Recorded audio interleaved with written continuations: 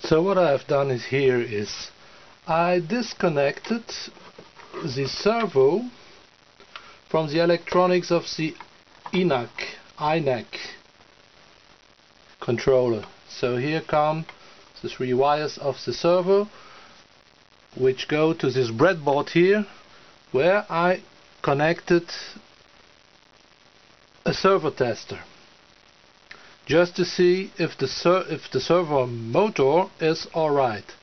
I put 9 volt on it, oops, and here we go, and you can see that the servo of the INAC controller is making a very smooth movement from 49 through 90 to 135 degrees. In fact, this controller, this servo motor tester here, just enables me to do a 90 degrees movement.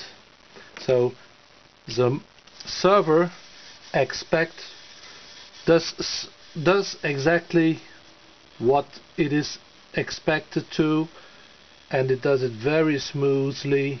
There's just a little hic around 100 degrees, which I suppose is due to the paper that just hits something else. So it is not the motor, it is not the servo,